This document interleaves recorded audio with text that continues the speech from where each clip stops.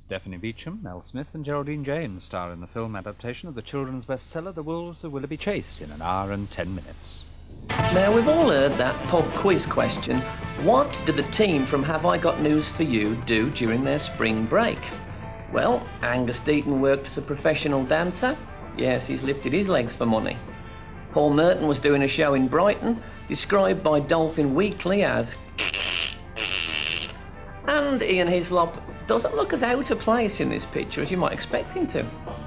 Still, they'll all be back with a new series of Have I Got News For You this Friday, 10 o'clock on BBC2.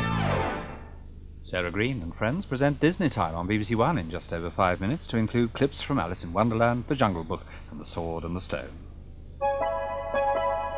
Now, on BBC2, Billy Connolly presents a documentary on his folk hero, the legendary guitarist Bert Jansch.